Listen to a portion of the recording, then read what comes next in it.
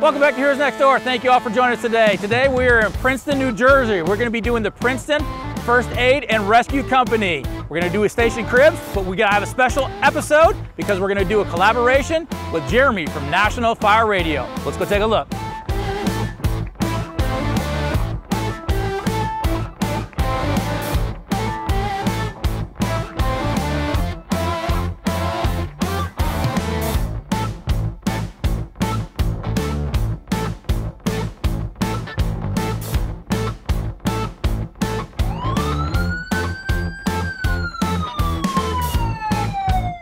We're going to be doing a co-host on Princeton today, and we're going to be talking to their chief together so we get a little bit different perspective on what's going on with this brand new house. Hey Jeremy, how you doing, brother? Mike, how are you, man? Good. Finally, good to meet you up in person. You know, you were on the podcast with us and it was fantastic. We had a great back and forth, and it was only logical for the next step to jump in and see what you do. And so thank you for the invitation. It's awesome to be here, Princeton, New Jersey. We got a lot to look at. Tell our viewers just a little bit about what National Fire Radio is. So National Fire Radio is a podcast and social media platform. Really was developed and created to protect the integrity of the job.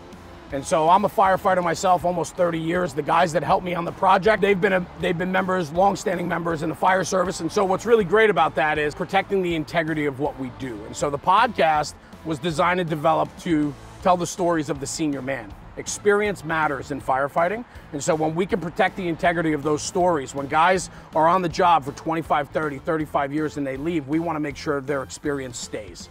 And that way we can educate the next generation. It's very much what you're doing with your channel. Yeah. It's educating that next generation. And that's one thing that I noticed when I came across your channel is the topics that you cover the full range of us senior guys and getting those younger guys involved. And we mesh very well, which is why I wanted to do a collaboration. This is cool, right? Because on top of that, I'm an apparatus geek too, right? And so you do the station stuff, then you hop in and do some of the apparatus stuff. I love to dive all in on apparatus because we love to share those tips, tricks, and hacks on how departments are building apparatus, because we always talk about firefighting is local, and that's why. Because the apparatus has to represent the areas in which we respond. Exactly. And so we got a lot to do here. All right, let's go take a look at Matt and have him show us around. Awesome. Nice to meet you. Nice to meet you. Mike, Matt, Jeremy. Nice to meet you. Nice to meet you. Welcome to Princeton. Yeah, we appreciate it. How about we walk on in and take a look at what you got. So Matt, you invited us in a while ago, and one of your lieutenants, Ari, has been in contact with me, and you guys have a new building here, which is why I wanted to come see what you have. You're also EMS related, not necessarily always fire related. I do a lot of fire stuff on the YouTube channel, but I also want to include the EMS and police. And the opportunity to come up to Princeton and take a look at that was pretty cool, and that's why we're here. I noticed a couple of things when I was doing my research. I noticed that you have a couple memorial wall here, and the location of where you're at is pretty unique. Can you tell us a little bit more about it? So the location, this is our new station here. We came out here in 2019. Very happy to be here and happy to be able to show our nice new building and our new setup that we have here. Okay, and this is the foyer. This is where the public would come in. Yep, so we'd come in off of our main entrance here. So a couple different things to look at. Our memorial wall here. So this end, all of our past members, and then our tribute to Mike Kenwood, which was a member who died in the line of duty. So we have a couple different areas in our station dedicated to that. I'll kind of point that out as we walk through. This is the main part, and then we have a couple other things around the station that I'll point out as we go around. Okay. Chief, so important, right, to protect the memories of those that have served for us. Absolutely. Losing members in a line of duty, certainly, but also retired members, people that have moved on. It's a beautiful remembrance you have here. It's important to the foundation from which the department's built. Absolutely, absolutely. And another kind of unique thing for us is that we aren't a municipal department, so we don't get municipal funding. We're not your traditional department setup. We're a nonprofit. We rely hugely on donations. Sure. So besides our members and everything that they do, the general public and the donations that they give so we can provide the service, we want to tribute to them as well. So on the reverse wall, we've got a tribute to all the people that have made major donations to keep this organization afloat. And give us the funding that we need to do our day-to-day operations. Yeah, I think that's one thing that a lot of the public doesn't realize is that, a lot of the EMS specifically across the United States aren't funded by the municipality. It's not required in a lot of the Commonwealth areas for us. as far as the tax-based stuff. And a lot of public doesn't realize that. Fire, EMS, and police are separated. Some do, some don't, but a lot of them don't. And I think that's important that they need to understand that. Yeah, and a big thing in New Jersey, EMS isn't even an essential service. So, you know, you're required to have police, you're required to have fire, you're not required to have EMS. So a lot of towns, you know, in general population, they have no idea. They think I call 911 and ambulance is showing up. There's no question about it. A whole lot more to it on the back end of things, making sure that that ambulance shows up every day. Exactly.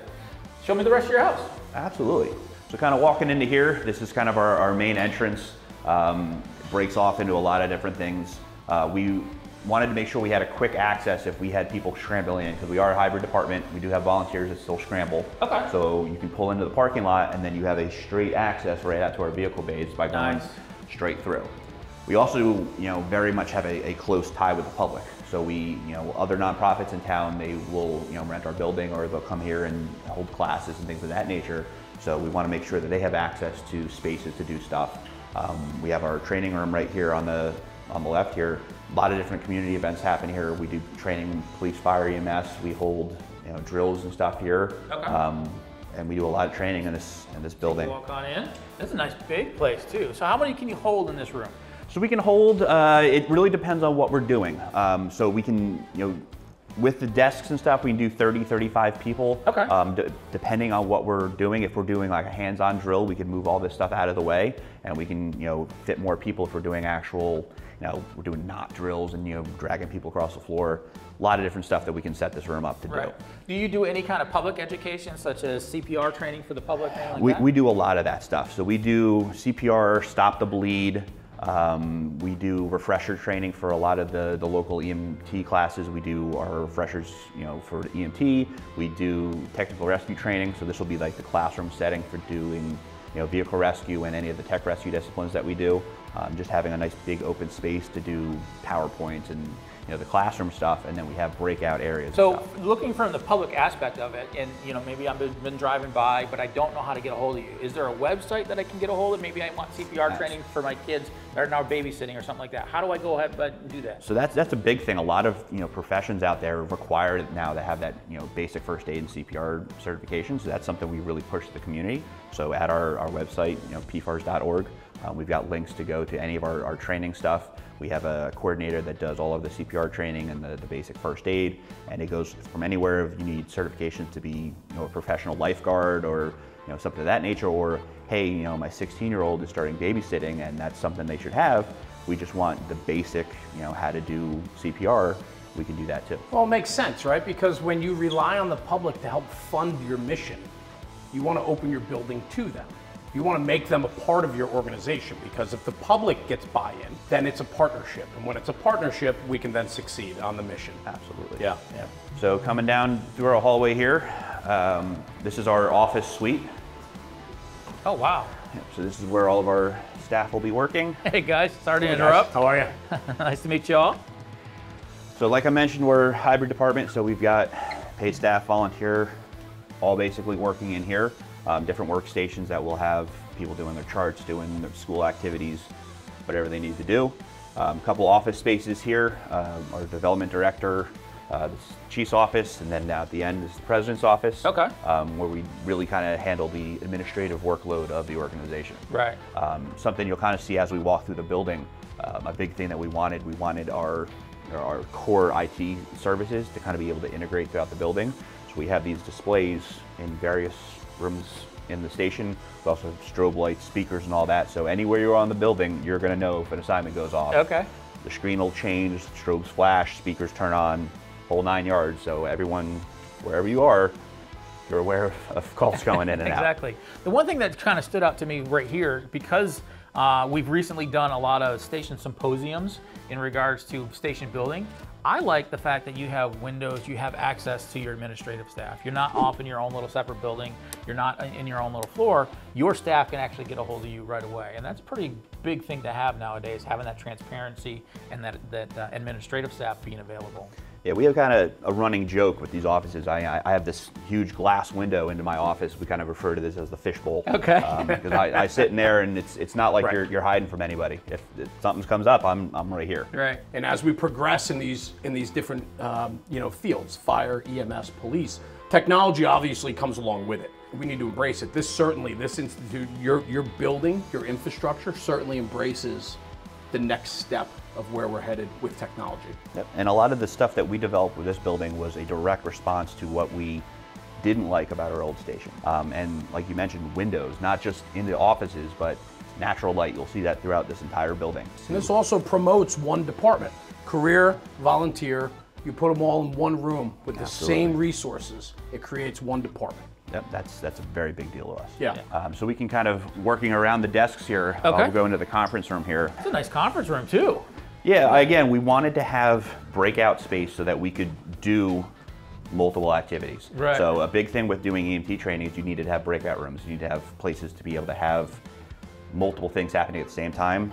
A great area, again, and we allow other people from the town to come in here and use this as office space. If you need to come in and do a conference, it's all set up. We've got the Polycom system, we've got video conferencing. Yeah. Post-COVID, everything all about virtual. So we've got cameras and all that stuff set up in multiple locations that we can do video conferencing, video training, all of that stuff. We're fully equipped to do all You're that. ready to go. So this was your old building. That's our old building. So this is on North Harrison Street. In the background is where the Princeton Shopping Center is. Okay. So the shopping center is continued to develop, like in a lot of towns, housing. So we've got massive housing projects under construction right now. Okay. This building still stands there. The town is now actually the owner of that. But you can see that this is, we had 4 vehicle bays. Yeah. That's it. And they just fit the trucks. So Right. obviously when we get to our bay here, the entire contents of our old building fits in just the bay space of this one. So Believe it, yeah. huge difference. Yeah. Yeah. Another memorial for Kenwood. Right. That's, again, all over the place. And then again, we just trying to keep historical things around. Sure. We're very closely tied with Princeton University. Okay. We cover the municipality, we also cover the university. We do a lot of stuff with them. So we get a lot of volunteers that are university students. Okay. So for a long time, we used to take class pictures Yep. of our volunteers. So we've got some examples of that up on the wall of volunteers that served here while they were university students. So we'll come out the door here and kind of go down this main hallway. So this door goes back out in the hallway. So you don't, if they're using this as a conference room, they don't have to go through the offices there. Correct. Yep. So this is split up again. If we had other people coming in here, we can kind of lock off doors, and if this was open to the public, they can have access to just come into this room, and our office staff and all that can continue doing their work and not be interrupted. Or if we have something in this room, they can kind of be set up and kind of funnel into this room, and then they all have access to facilities and things of that nature. And that also keeps that privacy of the HIPAA regulations. You lock that Correct. down, it's all safe. No one has to worry about losing their information. Yep, all important things. Behind you, another kind of reference to our lineage, keeping a lot of the old relics of where we started. So we got a lot of our old radios that I'm sure you guys grew up using. The big old bricks that you have to walk like that. The Life Pack 5s. Another unique part of our history is we had one of the first paramedic units that was not hospital based. Okay. So that's where we started. Our Lifemobile was doing ALS. It was ALS, BLS. Well before that started being in a normal hospital-based system, and that's reference to the fact that we used to have paramedics on duty. It was Princeton First Aid's Lifemobile, and that's where it started for us. Wow. That's pretty cool to know. I come from Pennsylvania, where a lot of the EMS started out as hospital-based, and now pretty much no hospital-based. But here in Jersey, from my understanding, is a lot of it is still hospital-based as far as ALS services. Is that correct? It's almost strictly hospital-based ALS, and even on the BLS, the basic life support areas, we're very much reverse of Pennsylvania. It started off almost completely municipal and town-based, and now it's getting more and more hospital-based. So a lot of the areas are getting covered by hospital-based ambulances as well as the paramedic units. Okay. So walking down here, again, we're gonna kind of pass our wall of stuff that we brought from our old building. A lot of the old black and whites that we brought from the old station, wanting to keep the history alive and remember where we came from. Have you guys always been a rescue squad and a first aid squad? So we actually broke off of the fire department. So we were, Princeton Fire has been around almost as long as this country, one of the oldest fire departments. We broke off of one of the engine companies back in 1939. Broke off, started as just a first aid company, kind of a part of the engine company. Really kind of came into our own, moved into our old station, and started doing rescue shortly thereafter. Our first rescue truck, going back to the old bread truck days. Of, we got our boat, we'll throw it up on the roof, the old John boats, and that's, we're one of the oldest rescue companies in the state. So we've been doing rescue for a really long time. So we're one of the originators in the state. We're one of the only heavy rescue companies in the county. So we've been doing this a really long time, and I know it's, again, New Jersey's a little different. Elsewhere, there's a lot of fire companies. It's almost always fire-based rescue. Yeah. Well, and that's one thing I was just going to mention. It's very rare to have an ambulance service actually be a rescue too. That's fire department. That's that's their kind of bread and butter, because fires now are getting less and less, and they're picking up a lot of the rescue. That makes it attractive for me as a paramedic. They go, hey, I might want to go work for this guy over here, because not only can I run on the ambulance and do the service that I like to do, but I also can venture into the rescue aspect of it.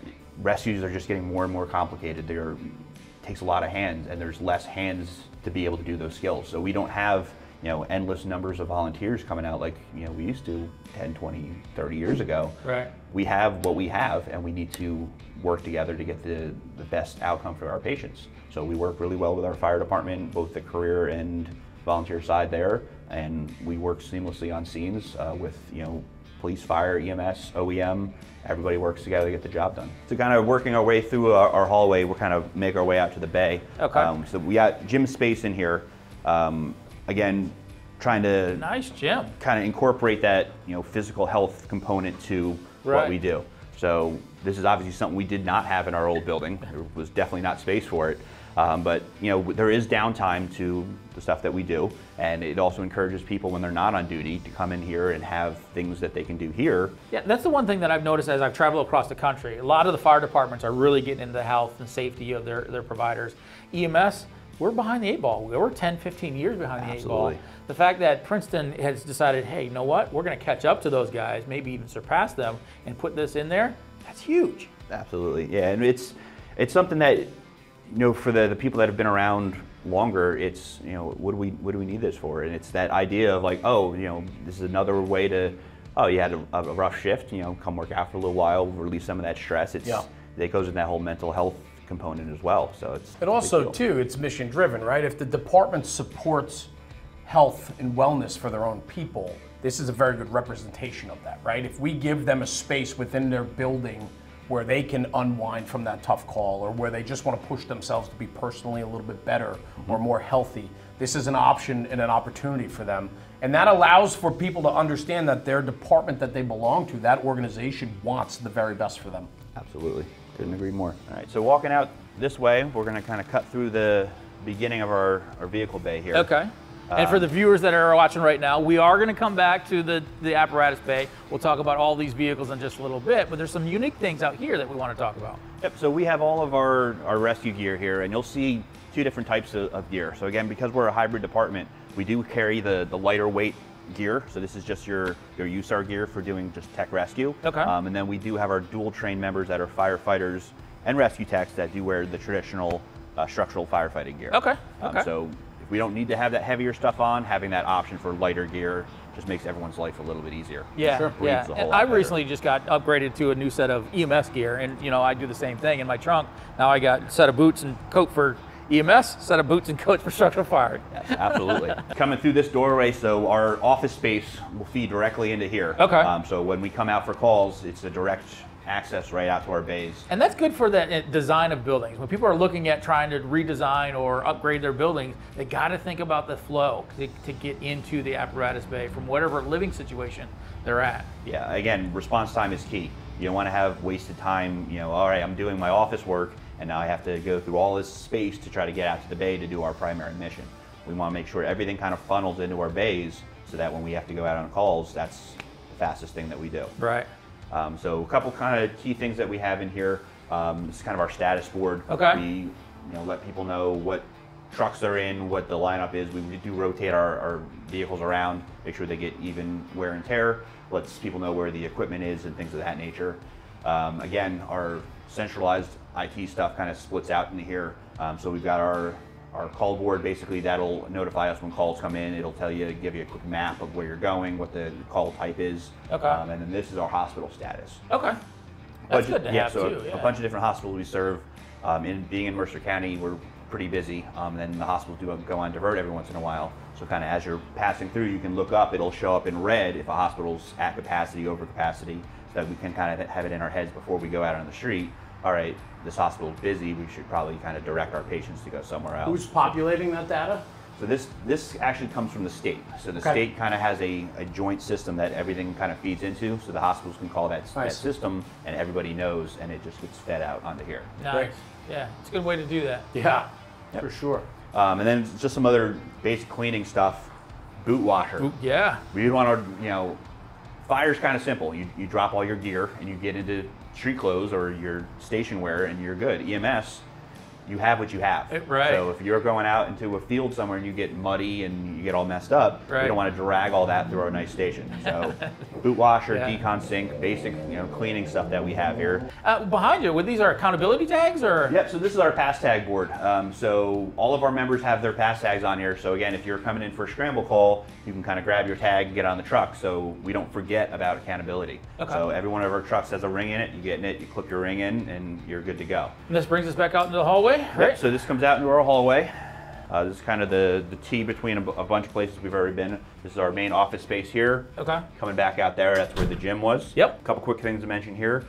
We've got our member board that's on the wall here. Again, with a hybrid department, we've got a lot of different faces. So being able to put a name to a face, we've got a lot of our crews kind of broken up here. We do, high call takers, kind of getting that camaraderie of, I'm going to take more calls than you, and get that a little competition, friendly competition going on. Right.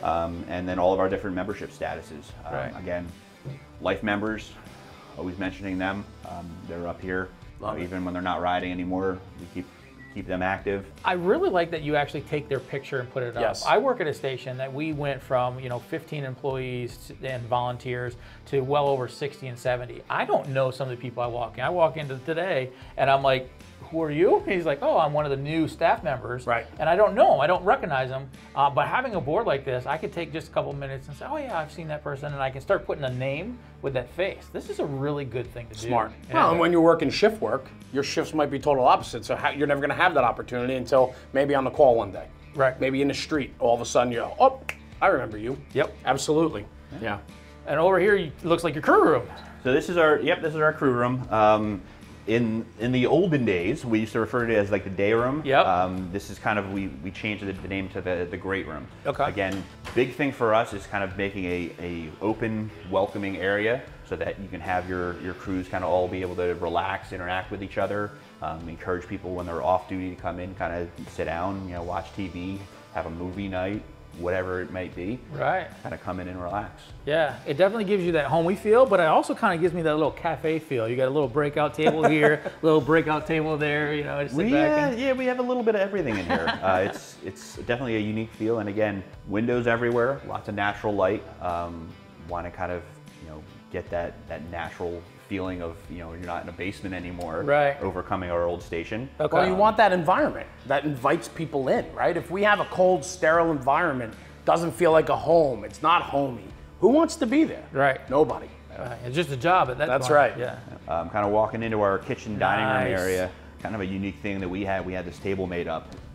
Gotta have the fire table. So this is the EMS table, but yeah, gotta have those. Same principle. Yeah. Again, kind of acknowledging the progression of our patches here. So the original one, the second version, and then our current version of the patch as we kind of developed through the years and developed the service that we do. Right. And again, having that area that people can kind of sit around that table. I mean, so much of that history is you sit around a table and have those conversations. A lot of the problems are solved around these tables. Yeah, that's a true story. So. And then having a big kitchen space. Right. Again, another deficiency of our old station is we had a kitchen that was arm to arm, and that was wall to wall. Right. And that was it. And the old galley kitchens, yeah. And if you were using the oven, nobody else is in that kitchen because there's no space. So we've got a nice commercial-sized kitchen, multiple fridge, freezer, commercial stove. We're also set up that if we have a prolonged kind of deployment, if we're in like a storm mode, we've got a place we can have our own food, our own stuff here that we can function out of the station for a prolonged period of time because we all are completely self-sufficient here. Yeah. Yeah. And I like even the architecture that they put in here, the just small designs that make it feel more homey rather than that square box. You know, putting pillars in. It's a simple concept, but it makes a big difference on the feel of the building. Yeah, especially, you know, even with the way the ceiling works, we've got this nice wooden ceiling, the way the lights work. Everything's kind of very unique, and it's not your traditional, this is a municipal building and it's built, you know, in a certain way. It's not a barn. It's not a barn. It's a much more open feel, and you know, it's very beneficial to us. Yeah, it makes me want to stay here. It reminds me, hey, I don't mind working for a place like this because I can be comfortable, I can take my calls, I can take care of the patients, but they're also taking care of me. Absolutely. Kind of working our way over here, another little breakout area that we have. This is what we kind of refer to as our study. So in here, again, having a lot of university students, we have an area so it's like, hey, I need somewhere that's not my dorm room, come study. I want to, you know, have some downtime. Right. But also, you know, if something goes out, I want to be able to run on a call. Right. Right. So you can come out here, it's a nice quiet space, there's desk space, you can come bring your laptop, do your homework, whatnot. We had a lot of people, you know, during COVID that my office is closed, I need somewhere to kind of, you know, sit and do my office work, but I'm not tied to an office. I can go out on calls, I can come in here and be available to respond. That is one thing that I've noticed, again, as we travel across the country, a lot of the volunteer stations specifically are making spaces for work at home people, saying, you know, get out of your house a little bit, come work to here. We're not saying don't do your job, but while you're in between whatever, if you get a call, go ahead and take it. We'll give you the space, we'll give you the internet, we'll give you whatever you need to do your job, and then also help us out, which is also helping your community out. I think the other thing too, right on top of that, is also knowing your community. You have a large university here, thousands and thousands of potential volunteers. So offer the infrastructure for them. Yeah. If they can get out of their dorm to come down here to study or to have a meal here or to watch TV down here, it just creates that environment that's welcoming. And all it takes is one or two to come to see what this is all about, that the infrastructure is in place to support what they want to be and who they want to be. They're going to bring more people with them. Right. So it's for you as an organization to understand the makeup of your town and how to go out and attract new members. You have to have infrastructure like this. It's important now more than ever. With university students, this is their first taste of actual medicine. Yeah. So we have a lot of doctors that end up coming out. They had their start as an EMT on the Princeton First Aid and Rescue Squad. It's pretty cool. I think that makes a big difference for their practice as they continue on is, you know, they get that practical experience with patients and stuff like that, rather than just doing all classroom time from inside the school. Yeah. So again, we kind of come down our main hallway here, and we'll kind of go into where our living quarters are. Okay. So in here, this is kind of our public bathrooms. So again, if we had somebody that was doing training or office work or anything like that, they have bathrooms they have access to. And then this is kind of our living quarters. Okay. So this part is locked off from the public. This is where you have to have key fob to get in and stuff like that. So this can be locked off, and then this is where all of our bunk room and, you know, kind of living quarters are. Okay. So 2 bathrooms in here, including showers. So again, if you're stuck here for multiple shifts in a row, you get a snowstorm or something of that nature, you have a shower here that you can get cleaned up. We have our own washer and dryer. You can do your laundry here. General hygiene things that makes everybody a lot happier when they're here. Yeah, exactly. They are set up as primarily individuals, so everyone has their own bunk room. Okay. They all have their own speakers and notification systems. They all have their own phones. It's very similar to what they do for firehouses, where they have, you know, the engine squad gets a tone, ambulance squad gets a tone, truck squad gets a tone, that kind of stuff. Absolutely. Yep. So each bunk room kind of has 2 bunks. So again, if we surge up for additional crews, we can use it as bunk beds. Yeah. But they are set up primarily as individuals. How many rooms do you actually have? So we have the 6 here that we can double up, so we can have up to 12. Wow. And then we do have bunks that we can deploy to other areas of the building if we need to. Okay. I don't know, so you got the lockers on the outside rather than inside the rooms too. That makes it easy for shift change. I can come in, I can get my gear, set up my stuff, do my truck check while they're finishing, sleeping, getting ready, and then move out. Yeah, and everyone has their own space. So if you want to keep your own stuff here, especially in the days of COVID when everyone had their own mask they had to carry around with them, you have your own area, you can lock up your own stuff, have a change of clothes, gym clothes, you have your own area to do stuff. Very nice. Cool. And then from here, you can go right out to the engine bay again, right? Yep, so we've got 2 different doors depending on where you all are in the hallway. Again, it's a fairly long hallway, yeah. Trying to encourage that response time. We need to get out to the bay, we need to get in the trucks and on the road. Okay. We don't want to have to go, all right, let's go all the way back through the building to come back out to the vehicle bay. Quick access to the bay and the trucks to get out on the road. Right. So coming out to our vehicle bays here, again, going through our equipment, this is where we keep all of our dry suits. They're set up again, so if you're coming from an ambulance and you're going to be deploying on the Marine unit, we've got all your suits right here next to our boat, so it's all quick access, grab your stuff, get in the truck, hook it up, and off you go. Okay, so tell us a little bit more, tell our viewers a little bit more, what you do as far as rescue is concerned. Because, you know, when I think of rescue, I think of vehicle rescue. But you have a boat here. What other disciplines do you actually do here? So we do them all. So we do all of the technical rescue here, okay, including all of the marine stuff. So we have a boat. We do all of our surface, swift, ice rescue stuff that is kind of marine based. We also do structural rescue, so building collapse, rope, high and low angle, wow, vehicle rescue, trench rescue. We do it all. Dude, so that's significant. You know, that's a lot of education, a lot of training that you got to go through that you guys are providing. And, you know, me, again, as an EMS provider, I'm like, that sounds pretty cool. I might want to go, you know, start working for you. So you've got all of that initial EMS training that you have to do, and that training obviously gets more and more and more. Same on the fire side. You're getting more and more training that you have to do right off the bat, and then you have all of this specialized training. So we've got people that are, no, I'm not really a big fan of height. I'm not going to be doing the rope stuff. Sure. But then you got people like, yeah, I want to go jump off that building. That sounds fantastic. So I'm going to go do rope stuff. Right. So you can do, you know, kind of pick and choose and do the different stuff that you want to do. And we have all of that under one roof. That's awesome. It's nice to have all those different disciplines because you can pull from your whole group for the people that have their strong points, and they can focus on 1 or 2 disciplines instead of trying to master them all. Yep. Absolutely. Yep. That's a huge thing. Working at our vehicles here, so we've got our boat here. Okay. A lot of the stuff that we do in Princeton is floodwater. Okay. So we do have a lake, Lake Carnegie. So we do a little bit of normal, I guess, traditional surface water rescue. But when we get heavy rains, hurricanes, things of that nature, Princeton becomes an island.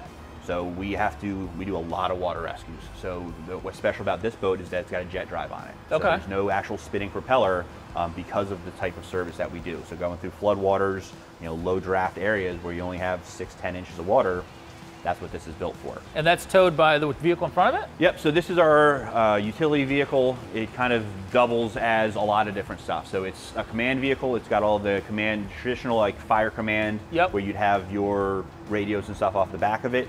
It's also our 4-wheel drive vehicle if we need to get through, you know, up a driveway or something in a snowstorm. Okay. It's also our primary tow vehicle. So for towing the boat, it's all equipped to do all that stuff. And operationally speaking, you guys run incident command like a fire command would be on any large scale, or more than a EMS call per se. Correct. You would run an incident command system as well. Yeah, we do a lot. Again, having that relationship with, you know, police, fire, EMS, sure, we do a lot of unified command. So depending on what kind of incident it is, will kind of depend on what vehicle we're working off the back of.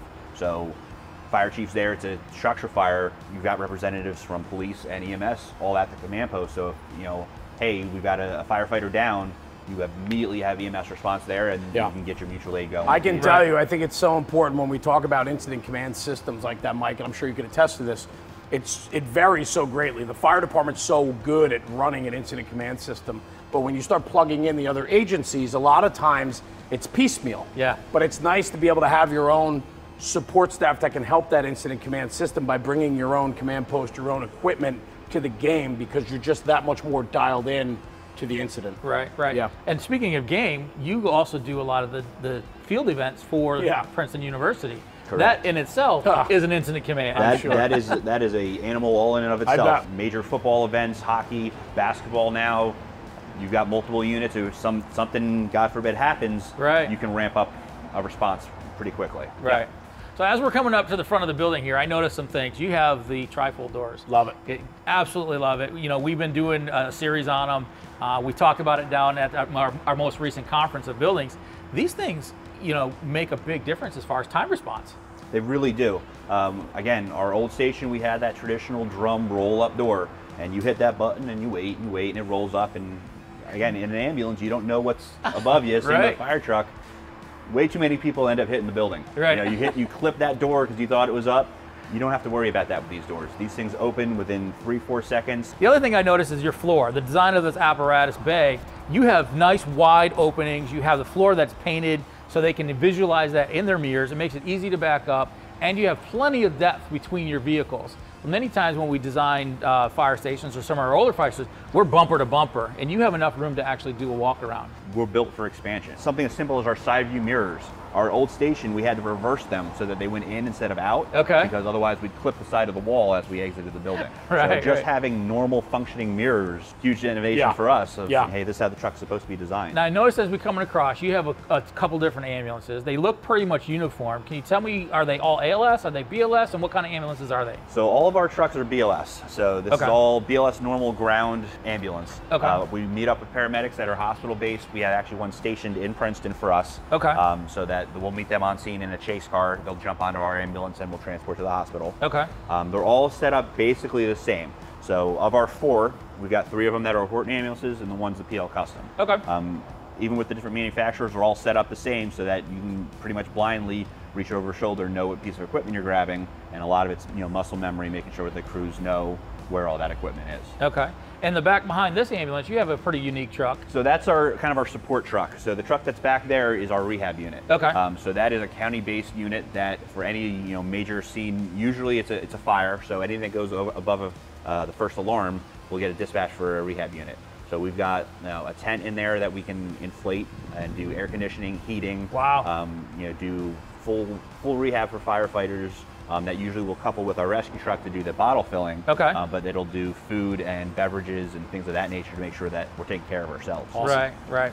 And the very unique thing about your place is this truck right here. So this is our technical rescue truck.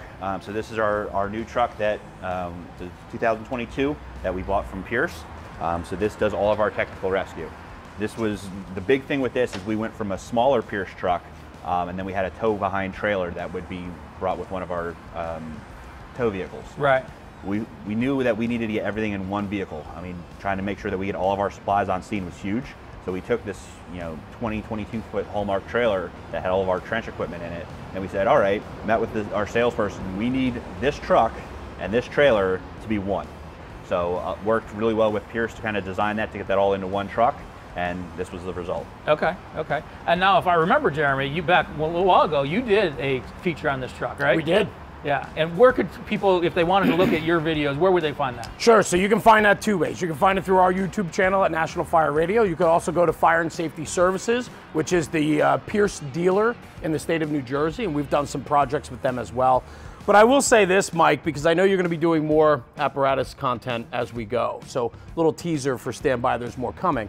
But this apparatus really encompasses what you need in a special services vehicle. When you talk about technical rescue and the amount of equipment that you need to bring on one chassis, on one truck, on one build, Princeton really knocked it out of the park, and that's why we highlighted this apparatus in previous content. And so a lot more to come. You're gonna have a lot of fun with this when you get inside. Yeah, so we're definitely gonna do a walk around on this one too. We'll do a station rig specifically so you guys see it on our channel, but don't be afraid to go to other channels. Check out our other guys. National Fire Radio does a fantastic job.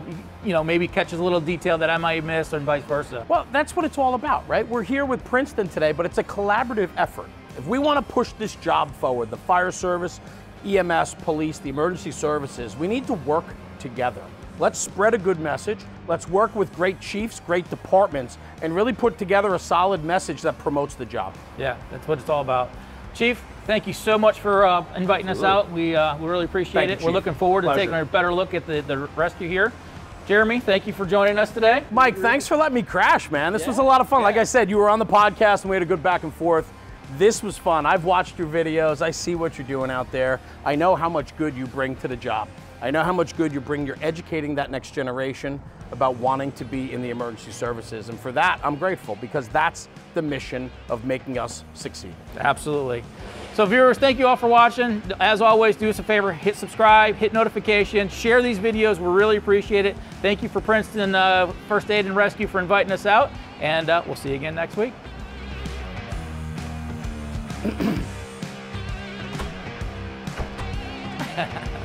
Ding dong. All right, you ready? Yeah.